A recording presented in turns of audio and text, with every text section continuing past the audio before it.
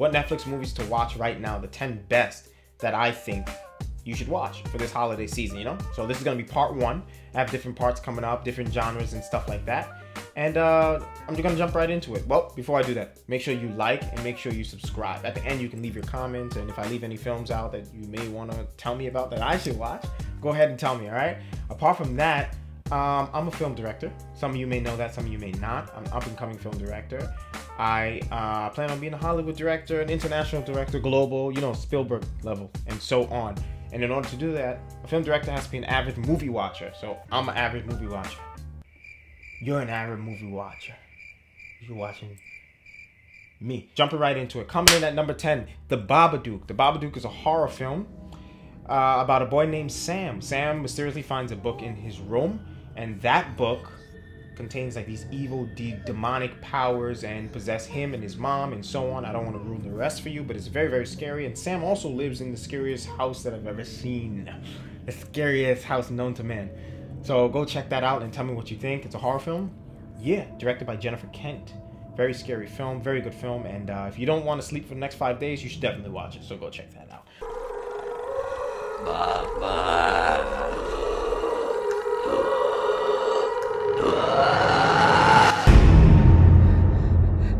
Coming at number 9, The Barber. In this movie, a man wants to avenge his father's death, so he befriends a serial killer. So the serial killer teaches him how to kill so he can avenge his father's death.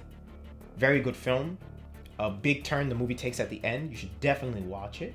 I like crime thrillers, so you're going to see a lot of those throughout this list. There can be no forgiveness without the shedding of blood. Coming in at number 8, Ocho. Why am I speaking Spanish? Don't ask me. But number 8 is The Iceman. This movie is based on a real story. It depicts the life of a complete nutcase named Richard Kuklinski, whatever. Anyway, this guy killed more than 100 people. Remember, this is a real story, guys.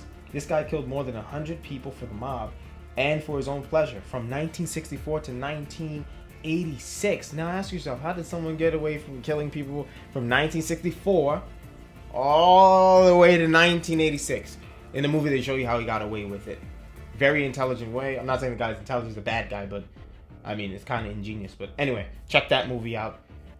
That movie didn't let me leave my house for the next 5 days because, yeah, I don't want to tell you why, but you'll see why. And there's a really specific reason why they call this guy the Iceman. You'll see. I'm giving too much away? Yeah? No, God, please! What are you doing? Praying? You think God's gonna save you? You tell him to come down and stop me. I guess God's busy. Don't!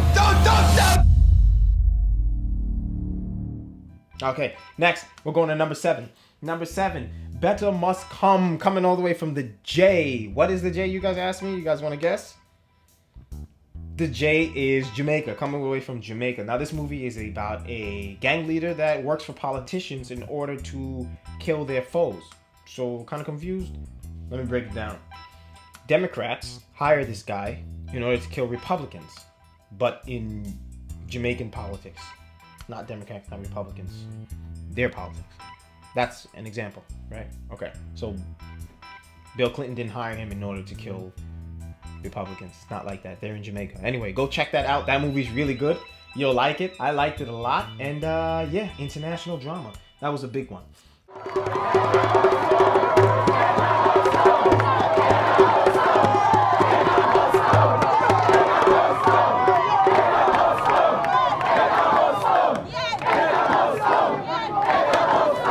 Coming in at number 6, Supremacy. You guys got to check that one out. That's a crime drama. This movie is based on a real story as well. Number 8 was based on a real story, which is Iceman. So this one is too. Supremacy is based on a real story where a white supremacist, just released from prison, kills a cop, then takes an African-American family hostage. This is hands down the top 5, would be in the top 5 favorite films for me for Netflix. This would be definitely the top 5. At the end, I was in awe, man. My jaw was dropped.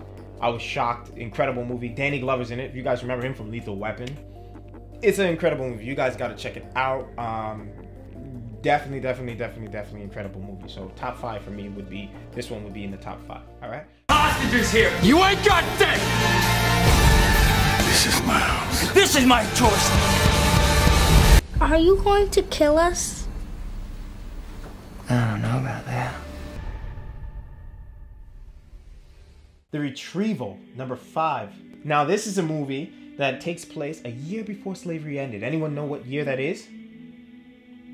All right, it's 1864, guys. Slavery ended in 1865. Anyway, so African-American boy is forced by a brutal hunter to apprehend his fellow slaves. So basically, this boy goes along tricking free African-Americans, not slaves, so they're captured and turned into slaves. Horrible, of course, but great story. You become very emotional at the end. You know, you attach to the characters quick. Great job by the director. Incredible film. It really draws you in. It captivated me, and I hope it captivates you as well. He'd best be waiting for me. Get the boy! They're coming.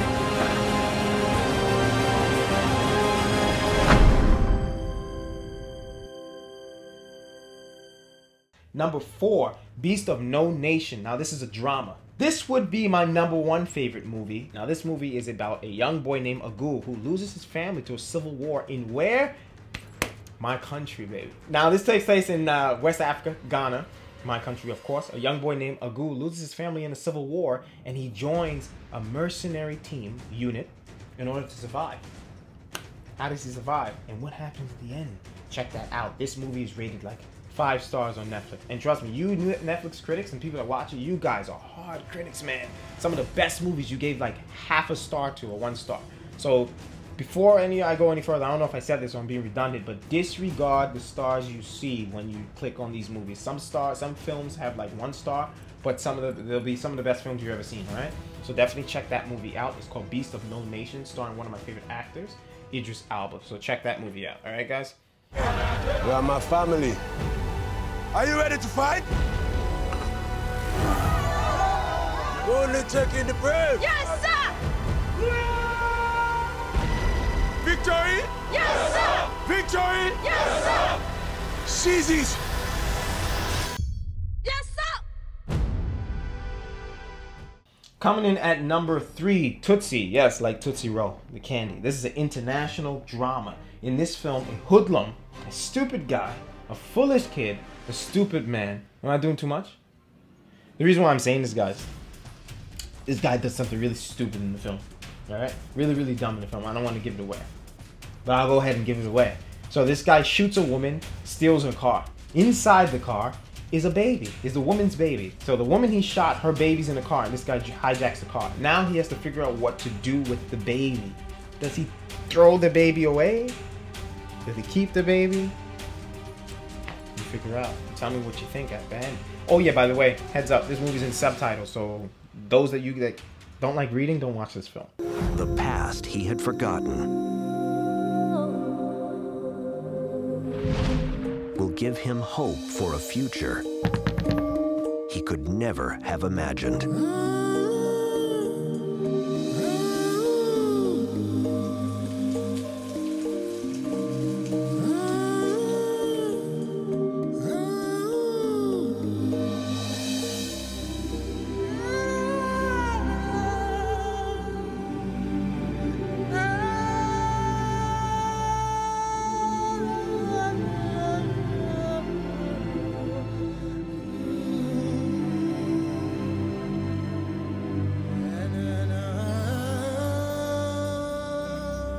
TSOTSI. So going to number 2, Juice, starring my favorite rapper Tupac Shakur and Omar Epps. He's not the rapper, Tupac is. So starring Omar Epps and Tupac Shakur. This movie is about 4 teens that grow up in Harlem that face adversity and have to figure out a way to get money, power, and respect. And how can they do that when they're growing up in an impoverished area and the system is working against them and not with them? It highlights the drama and the dilemma that young teens go through today in low socioeconomic classes. So check that movie out, shot by the brilliant and intelligent Ernest Dickerson. If I said that right, I'm sorry if I didn't, but I love you, brother. He is an incredible DP. He's actually the director of photography for Spike Lee. He did a few films with Spike Lee. Not a few, he did a lot of films with Spike Lee. So check that movie out. It's one of my favorite. Juice, a lot of you guys know that. Shelter! I'm the one y'all need to be worried about. Hey, yo, man. If you didn't do nothing, then you got nothing to worry about. You know who killed him?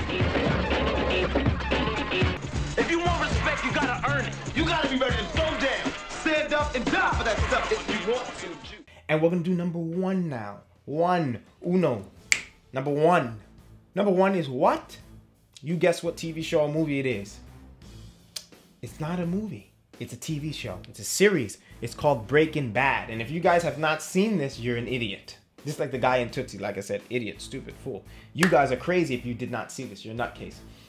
This TV series is actually what inspired me to continue directing or take it more seriously. Now, this is about a high school teacher. He's a chemist. And he, should I give it away? Yeah. He gets diagnosed with cancer and he's dying. Now he has to figure out a way to get money to secure his family's future. How does he do it? He links up with a kid named Jesse Pinkman. That's all I'm gonna tell you. We've got work to do.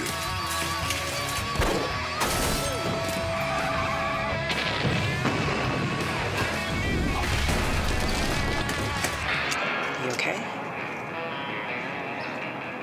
Yeah, right as rain. Thanks guys for watching, and yeah, leave your comments below. Tell me what you think, and if I left out any films that you guys think I should watch, let me know, and I'll come out with a part 2 definitely. We're gonna do different genres for all horror films that you should watch best on Netflix, scary movies, romance, comedy. We're gonna keep it going. Make sure you check out my vlogs. Make sure you subscribe, which is the most important, and I'll catch you guys next time. All right, Yow out.